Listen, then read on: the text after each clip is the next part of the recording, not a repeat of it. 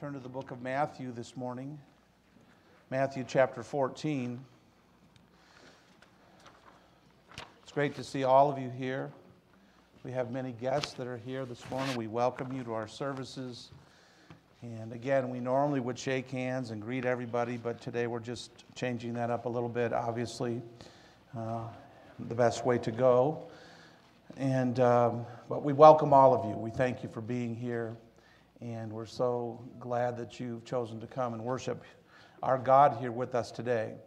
And we want to lift up the name of Jesus Christ and to encourage all of you, those of you here and those watching on Facebook, that God is in control. He's watching over us. And although there's probably never been a time like this in our country where we've had so many different changes with the NBA, the NCAA, all the stores. I found out this morning Nike's closing their stores for now. And just a lot of closures. But we're thankful that God is still on the throne. Nothing has changed for God. And so we look to Him. And we're going to talk about Jesus this morning. The one that can see us through any storm, any trial, any difficulty. God will see you through. He's with you. And as you receive Him as your Savior, this week was my spiritual birthday. March 12th, 1972, I accepted Christ as my Savior. I was in church that morning with my brother Vince, Rochester Hills Baptist Church in Rochester, Michigan. And the invitation came for folks to come and receive Christ. I was seated on the second row. I left my seat, and that morning I received Jesus as my Savior. So I was born into the family of God. So what that means is I'll never die. I'm never going to die. I have eternal life. So when I take my last breath here, I'll take my first breath in heaven. I'm never going to die. I'll leave this earth, but Richard Szdylowski will never die. We'll be separated, but I'm never going to die. And that's what we have in Jesus Christ. That's the wonderful news of the gospel. They sang about the cross, the choir did. And the cross of Jesus Christ, the death that He died, the blood that He shed, gives us the opportunity to have our sins forgiven, to inherit eternal life. We find here in Matthew chapter 14, in verse 22, the Bible says, "And straightway Jesus constrained His disciples to get into a ship and go before Him to the other side while He sent the multitudes away." Let's pray. Father, thank You for Your love for us. Bless now our time in Your word and this day. And we love You, God. We look to You now. We ask You to speak to every heart. If there's one here that knows not Christ in a personal way, I pray, Father, they would, through the message and through the Holy Spirit, understand that You love them and You sent Your Son to die for them. And You'll give them eternal life if they'll open their heart to You. We pray these things in Jesus' name. Amen and amen. Thank you. You may be seated. We had the opportunity to go to Israel 2 years ago. And this last September, we went to Israel again, took a delegation from our church, joined others from around the country, and went and spent 10 days in the Holy Land and visiting the places where our Savior walked, to actually walk on the same street that He walked on, to see the place that He was crucified, to go out onto the Sea of Galilee, which our story takes place today. This area right here, this picture that you see up on the television screen, is a picture of the Sea of Galilee. Now that's from one side to the other. That's how wide the Sea of Galilee is. It's not a big, like the ocean like we have. And so to go from this side to the other side is not that far of a distance. However, they tell us that because of the mountains and because of the way the Sea of Galilee lies, storms can come up very quickly on this lake. It's called Lake Gennesaret also. The Sea of Tiberias Tiberias sits on this body of water also. So it has several names. But this area here is where Jesus actually fed his disciples breakfast. Those of you that know the Bible, you remember they all went back to fishing. And Jesus is on the seashore. He's risen from the grave. His disciples have all departed. They've gone back to their old way of life because he was crucified and they thought it was over. But it wasn't over. And though they went back to fishing, can you imagine after 3 years of being with Jesus, they saw his miracles. They saw him feed the 5,000. They participated. They saw him heal the blind, raise the dead.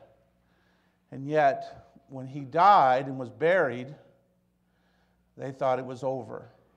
They thought he was gone. And he even told them he would rise again. And so even his own disciples doubted. Even his own disciples, they were fearful. They weren't there at the cross. They were afraid for their lives. And yet God in his grace comes back to them. And he goes to the seashore. And he feeds them breakfast and takes care of them and gives them the mandate. You understand? Those disciples, those 11 disciples, they added one, they had to put it back to 12. They took the Great Commission, it's called, and took the gospel, the death, burial, and resurrection of Jesus Christ to all the known world at that time. It was an amazing thing. And you see, we're here in church because of these men's faith. We're having a baby dedication today. And when we dedicate a baby, the parents are dedicating themselves to teaching Tommy about Jesus, teaching him about God. They're mandating that, hey, our home is going to be a home that talks about Jesus Christ. So they're just following the Great Commission, the command of God to teach their children about Jesus, as the Scriptures teach us. And so, as we look at our passage this morning, I want you to understand that no matter what storm comes, Jesus is there for you. No matter what difficult, there's storms. This is a great storm. We don't ignore the storm. It's and much of the storm is the panic of the people, the worry about food and the raiment and so on. And so, it's a difficult thing. But we know that God will meet every need. And so that's what we're going to look at this morning. As we think about Jesus Christ, the Bible says here that many people had come to hear Jesus. Now, they would often speak, when we were in Israel, we stood on a hillside. And we had one of the guys, the younger guys, ran all the way down to the bottom of this hill, and he talked to us up this hill. It was like an amphitheater. And that's when Jesus spoke. He spoke in an area where everybody could hear him. Multitudes could hear him. They would be sitting down in the grass, and he would speak. But it was amazing how that Peter was his name. He ran all the way down, way far away, probably maybe a football, maybe 75 yards away. And he just talked, and we could hear him clearly. And so that just has concluded on the seashore of the Sea of Galilee. And Jesus said, hey, we're going to go over to Gennesaret. So men, go get on the boat, go get on the ship, and head out. And the Bible says here that Jesus departed to pray. You see, at the end of the day, Jesus often would send his men on, and he would go and by himself and pray. Now here he was, God, but he was God and man. He was 100% God and 100% man. And he would go, as a man, he would go apart and pray. And so that's what's happened here. He's constrained them. He said, hey, get on the ship, head to the other side, and I'll join you. The Bible says in verse 23, and when he sent away the multitudes away, he went up into a mountain apart to pray. And when the evening was come, he was there alone. So Jesus is alone. Again, he's praying. But the ship was now in the midst of the sea, tossed with waves, for the wind was contrary. In the fourth watch of the night, Jesus went unto them, walking on the sea. So this is at the darkest point of the night, the fourth watch of the night. It's about 3 a.m. The disciples are on the ship. A storm has come up, a great storm. The winds are howling, and a lot of times the way the winds blew, it kind of made a circle around, so the waves were crashing into each other. So when you have waves coming this way and waves coming this way, when they hit, it makes even a bigger wave. You can't just, go right into the waves and stuff. The waves are like crashing all around. And they're nervous. A great storm came up. But I want you to know that in the midst of the storm, God is there. And God uses the storm. He uses the storm. This storm here came at the middle of the night, at the darkest time. And sometimes in our lives, we face dark times. We feel alone. We feel like nobody's there. But I want you to know this morning, church, that we're never alone. We're never alone. God's word says, I promise to never leave you nor forsake you. Jesus is always there. He's with you. The Bible says in Hebrews chapter 13 and verse 5, again, this is a promise from God's word. This isn't what I say. This is from the Bible. This verse here is right out of the Bible. Let your conversation be without covetousness. And be content with such things as ye have. For he said, I will never leave thee, nor forsake thee. By the way, the path to the joyful Christian life, the path to peace, now this is a difficult time because we're dealing with this virus and we're dealing with all the economy and we're dealing with the unsurety of many areas. But most of the time, things are good. But the Bible says here in the first part of this verse, let your conversation or life be without covetousness. We don't want to covet other things, want more than we have, but be content with such things as you have. You see, the key to a path of joy and peace in life is contentment, being content with what you have. If you're never happy with what you have, then you're never going to be happy because you're always going to want more. And so we have to be careful about that. We want to be driven. We want success. We want to have God's blessings or the world's blessings. In America, we're just blessed with a lot of things. But you need to learn, and you find this contentment through Jesus Christ. And so many people are poor that have a lot because they're not content. Many people are poor but are rich because they're content with what they have and they enjoy it. They enjoy their life. They enjoy the things that they have, and they've learned to be content. And so I'm thinking as we pass through this storm, maybe we just need to be content with what we have. Maybe we need, because the economy's dropping, and many people are facing that part of this storm. But we need to look to God and know that He's there. No matter how dark the darkness gets, He is there.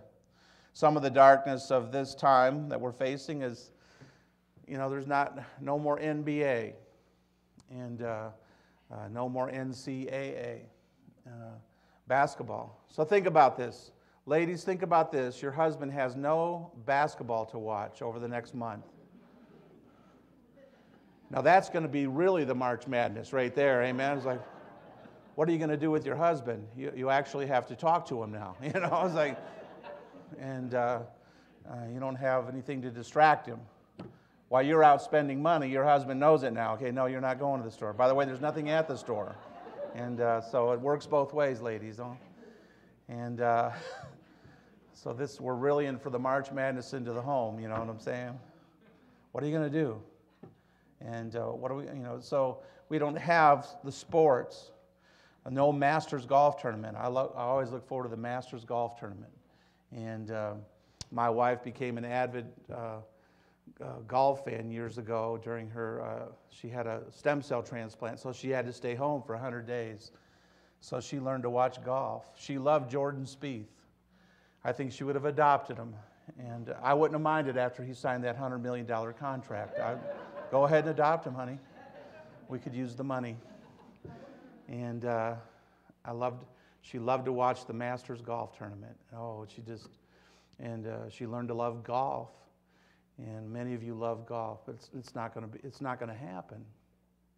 But wouldn't it be wonderful if at the time that you could spend over the next month watching basketball, watching the NCAA, you just spent more time with God, reading your Bible.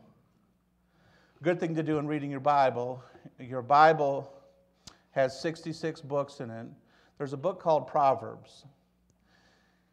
And Proverbs has 31 chapters in it. And you could read one proverb a day. So today is the 15th. You read Proverbs 15.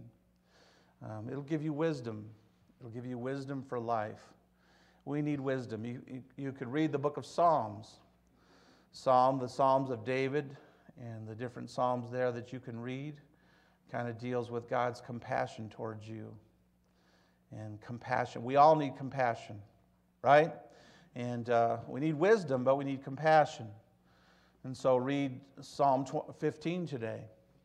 And then the book of Acts is about the Acts of the Apostles, actually doing it, your actions for God, telling others about Jesus, helping others. And when you do that, sometimes you'll face some tribulation. You'll face some adversity at times.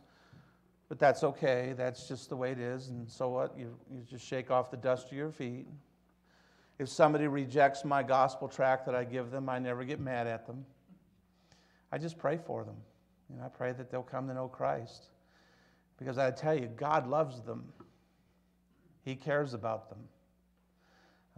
He cares about them even though they reject Him. Our God's an amazing God. He loves us. He penetrates the rejection. He penetrates that wall that's put up around us in this world. And He loves you today. Whatever you have keeping you from God, keeping you from His love, just break down the wall.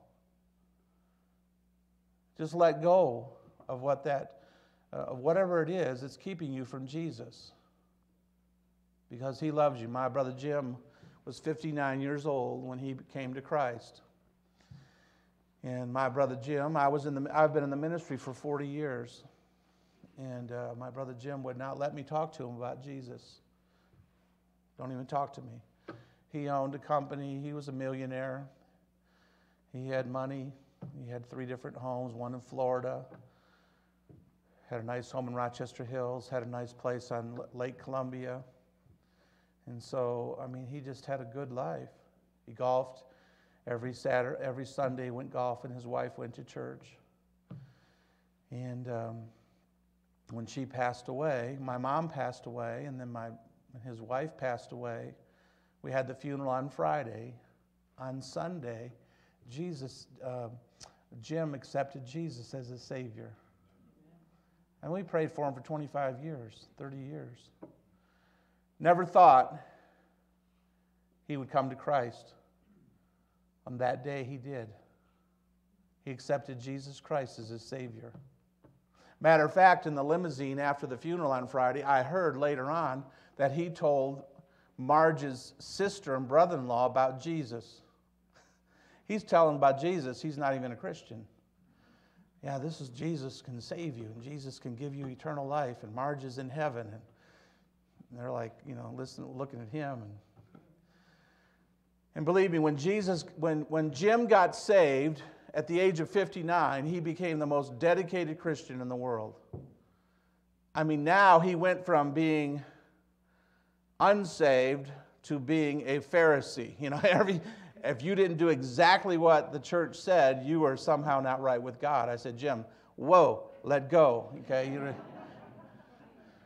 Because that's the way he was. Whatever it was, he did it full blast, And he used to say, well, I'm not ready to be a Christian yet.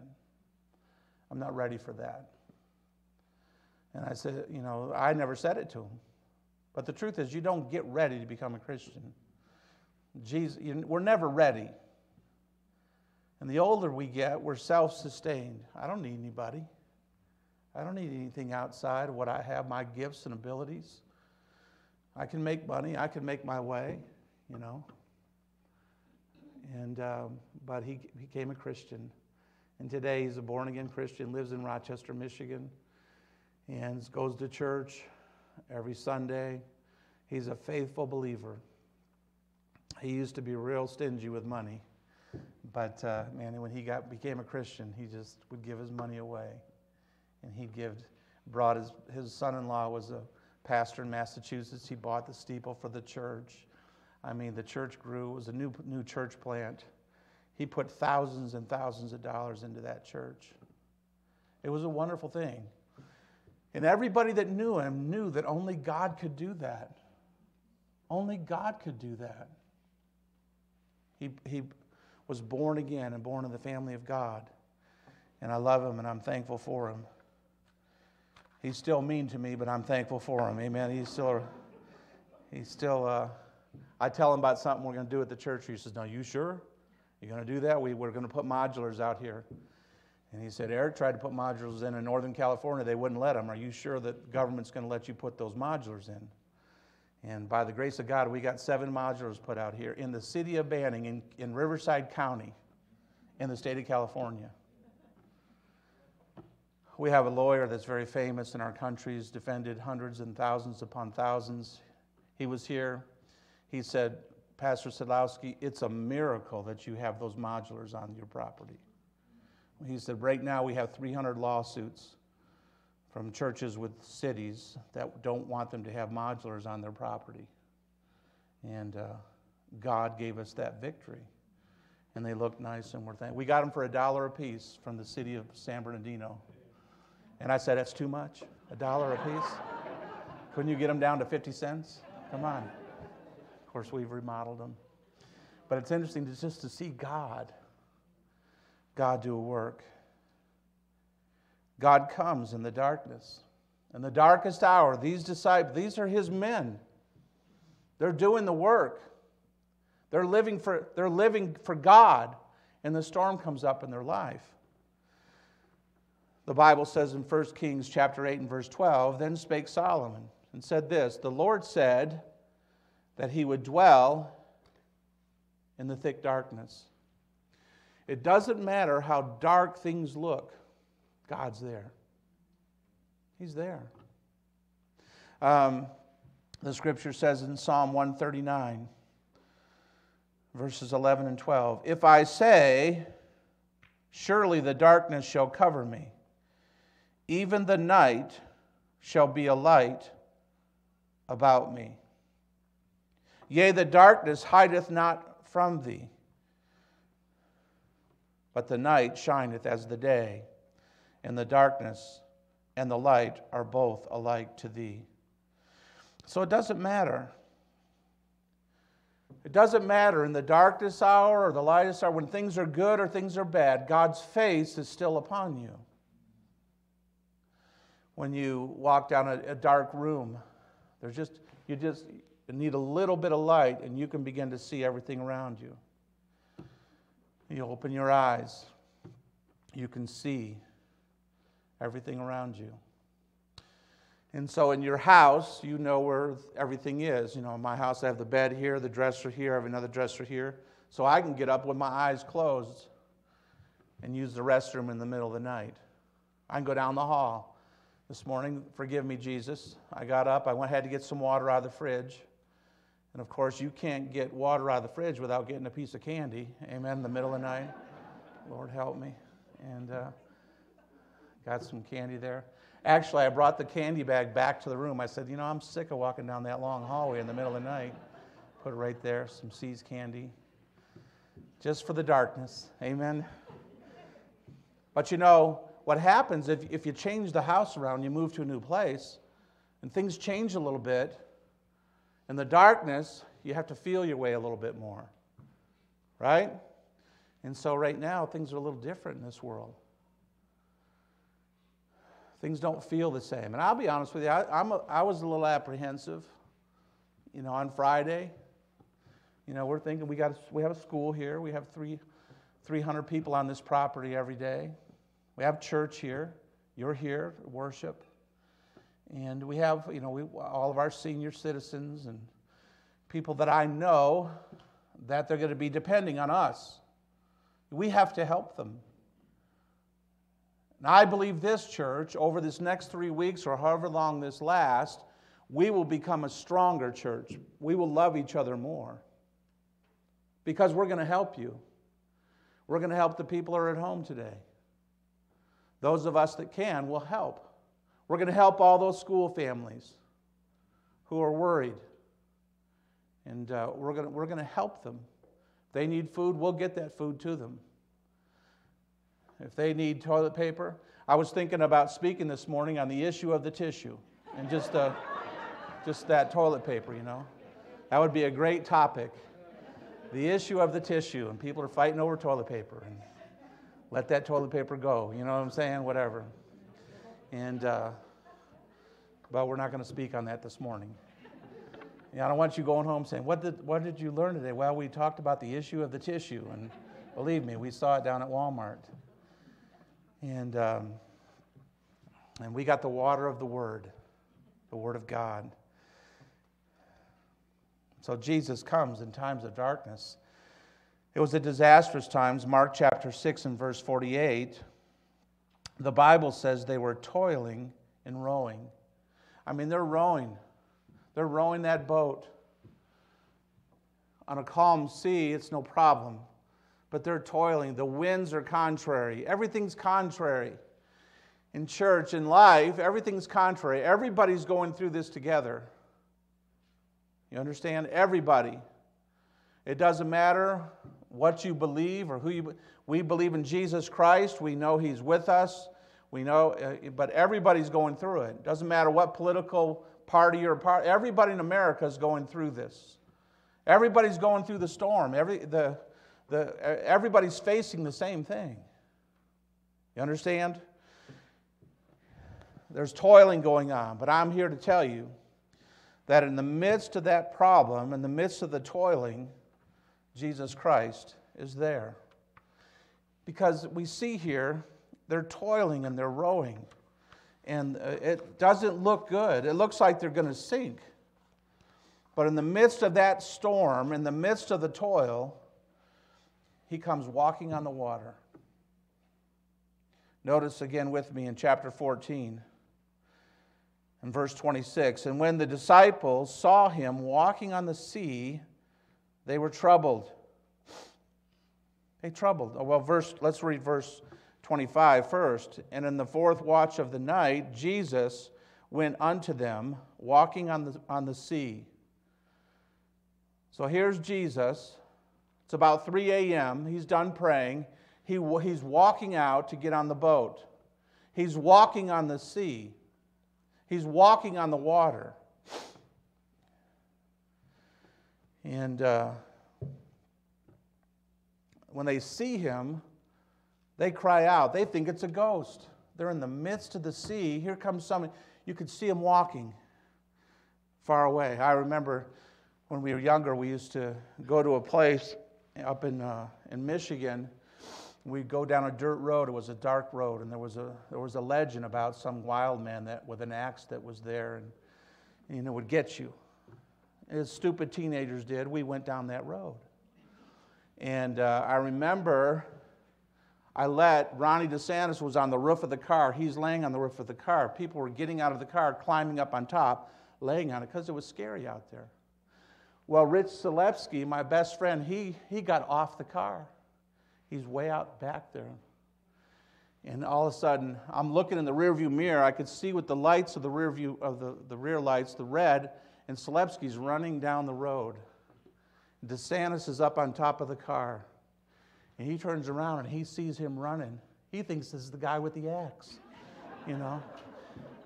And he's screaming. I'm up driving here. Ronnie's face is down over the windshield saying, "Go faster!" He had a high voice. He was like the toughest kid in the whole city. He had a real high voice. So now he's standing on the front hood, looking at me in the windshield, looking up, looking down, looking up. "Go faster! Hell, he's going to get me!" It was Szdylowski. He comes, so I slowed down. He runs up, and finally DeSantis sees it's one of us, and he's like, "I'm going to kill all you guys." So that's kind of how these guys feel. They see Jesus walking. Who is that? Who's walking on the sea? It's a ghost. Not only we're in the midst of this storm, if the storm doesn't get us, the ghost is going to get us. What did we do?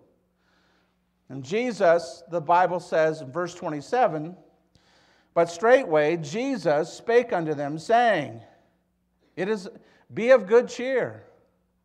It is I. Be not afraid." It's me. You see, in the midst of the storm, when Jesus was approaching, they were still afraid. They didn't know it was him. But he said, "It's me. Be of good cheer. It is I. Be not afraid." And I got to tell you, church, he's right there with you. Jesus says, "Be of good cheer this morning. Be not afraid, for I'm with you."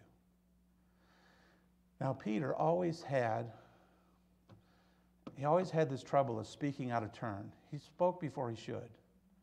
If you read the scriptures, you see that Peter sometimes was offensive, sometimes he'd say things. When they came to arrest Jesus that night, Peter takes the sword out and swings it, tries to cut one of the soldiers' head off. The soldier ducks, he cuts his ear off. And Jesus says, "Peter, let it go." Jesus reached down, picks up that guy's ear, and puts it back on him and heals him. The guy's here to arrest Jesus. Peter's like, "No." He tries to cut his head off, clips his ear. And Jesus says, "Just, Peter, I don't need you. Peter, it's okay." So Peter says, "Lord, if it's really you, bid me walk on the water." So Jesus says, come on. So here's Peter. He steps out of that boat and he begins to walk on the water, and he's walking towards Jesus. That's pretty amazing, isn't it? Jesus is walking on the water, but now Peter is. But Peter, as he walked on the water towards Jesus, he began to feel the wind. He began to see the waves. And he took his eyes off Jesus, and he looked over here, and he looked over here. And the moment he took his eyes off Jesus, the Bible says he began to sink. He began to go down. And I think the thing that we can take away from this church is let's just keep our eyes on Jesus. The storm's here, but he's here. And we just got to keep our eyes on him. Keep walking in Christ. Keep our eyes upon Christ. How do you do that, Pastor? You read the Bible. This is all about Jesus. This is God's owner's manual. You understand? He created us. He knows what we need to do in the midst of the storm. And so Peter began to sink. Verse 29, and he said, "Come." And when Peter was come down out of the ship, he walked on the water to go to Jesus. But when he saw the wind boisterous, he was afraid, and beginning to sink, he cried out, saying, Lord, save me. And immediately Jesus stretched forth his hand and caught him. Now see, if this would have been you or me, when Peter begins to sink, and Lord, save me, we just said, okay, just go ahead and go down. Let's let him go under the water a little ways. You and I would just watched him sink, right? You know what I'm talking about. Some of you parents, you tell your kids, don't do this, and then they disobey you and they start sinking. They make a bad decision. And you say, honey, how long are we going to let him sink before we get him out of this problem? Right? Oh, they made a bad choice. But Jesus immediately, all right, come on, Peter.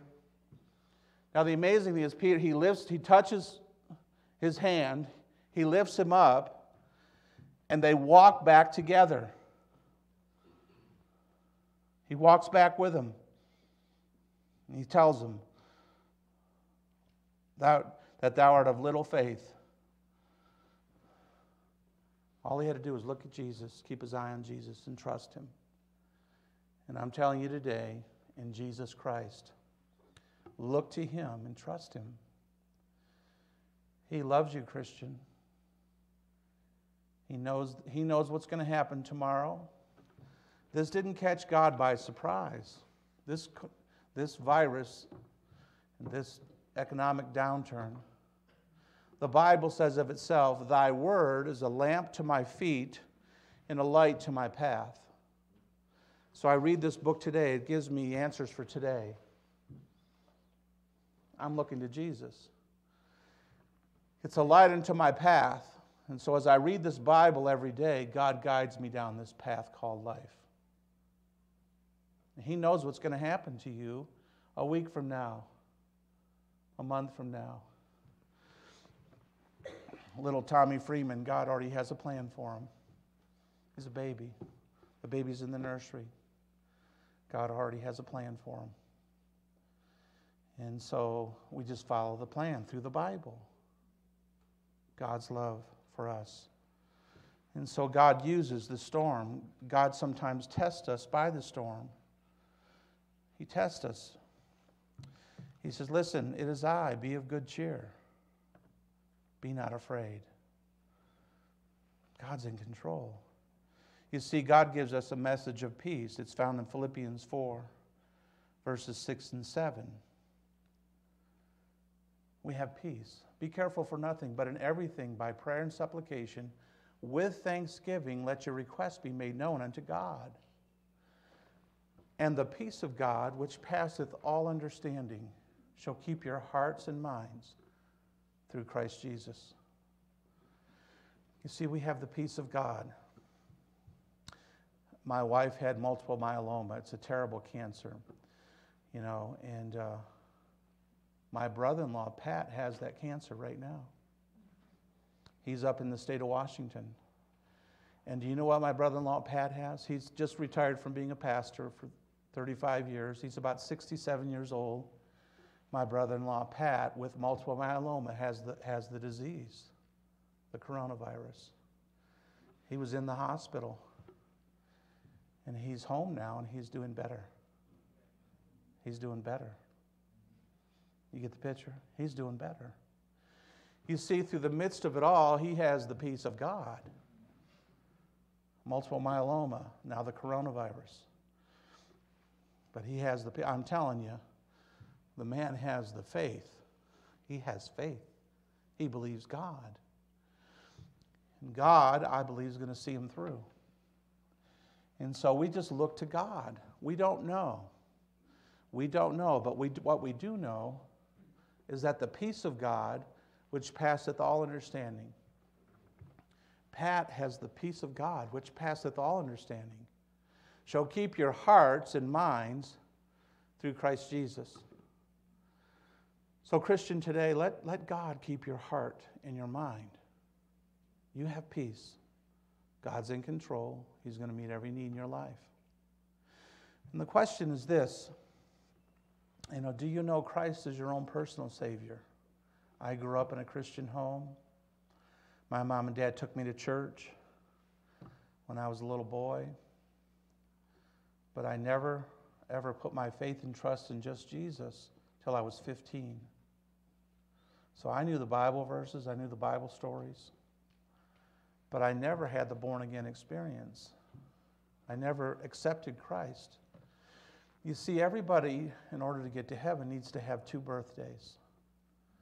My physical birthday is February 27th, 1957. That was the day that this world got a whole lot better. Because I was here, little Richie. No longer little Richie, but still Richie. Amen? And so the family, oh, there he is, the youngest of 8 kids to Gabe and Helen Szdylowski. And everybody was happy till I grew up a little bit, and my older brothers and sisters were mean to me. They make fun of me. You know why they made fun of me? Because I was so skinny. Can you imagine that? I was so skinny, they made fun of me. And you know what I did? I gained weight just because of my family. I said, no, you're not going to make fun of me. And but then March 12th, 1972, I went to church. I heard the pastor preach about how God loved me, how he gave himself for me, how that if I trusted in him, I could have eternal life. And that day I opened my heart to Jesus, and I was born into God's family. And so now I have 2 families. I have my mom and dad. I have my wife and family, children. I have my earthly family, but I have my heavenly family. You see, we're all here by the grace of God, and we're all born into God's family. That's why we call each other brothers and sisters, because we're all here because of the blood of Jesus Christ. He's our heavenly Father. He shed his blood so our sins could be forgiven. So when we accept Jesus, we become brothers and sisters. Amen? I told somebody I married my sister. It didn't sound good. Amen? No, wait. That didn't sound good. She's my sister in Christ. See? And there's a bond. There's a bond of love because we have the same spiritual Father. And so this morning, I'm here to tell you that God loves you. I'm here to tell you in this world, we're finding out that you really can't trust the world. You can lose it all like that. And we don't know where this is going to stop. But we do know this, God's in control. And if you're not sure, 100% sure that you're on your way to heaven, you can know that for sure. Be not afraid. Look to him. Open your heart to Jesus Christ. None of us are perfect. There's none righteous, no, not one. As I said, I grew up in a good family, good home. I was a pretty good kid. But I needed Jesus. And I realized that I was not perfect. The Bible says, but God commendeth his love toward us, in that while we were yet sinners, Christ died for us. So Jesus died for me, though I was a sinner, though I wasn't perfect. And I opened my heart to him. And God saved me. And I'm here this morning to tell you, God loves you. Open your heart to him. The church doesn't save you. This church doesn't save anybody. This book, the Bible, tells us about a God who loves you and died upon the cross for your sins. And the Bible says, but God commendeth his love toward us, in that while we are sinners, Christ died for us. The wages of sin is death, but the gift of God is eternal life. And it's through Jesus. It's a gift. It's a gift from God. I can't give you the gift, but he can. He can give you the gift. He knows your heart. And so if you're here and you're not sure you're on your way to heaven, just receive it. Receive his gift. Receive his love. You see, all of us were like Peter at one time. We had faith in other things, We got our eyes off Jesus. I have this and this. I don't need God. But now we all need him. And so open your heart to him. He loves you today. And be not afraid. And so let's look to him. He secures us. He gives us salvation in the midst of our storms. And the Lord reached out his hand to Peter. And the Bible says, and when they were come into the ship, the wind ceased. The moment that Peter came out, they walked back together. The moment Jesus stepped inside the boat, the wind ceased. there was no more storm. You can see maybe this morning Jesus is outside of your boat, so to speak. Let him in the boat, and the storm will cease. He controls the storm. Because it doesn't matter what's going on out here. You could have everything good out here. In your heart, there's a storm. Come to Jesus today. Let him in the boat. Open your heart to him, and he'll come in, and he'll be your Savior today. Let us pray. Father in heaven, thank you for your love for us.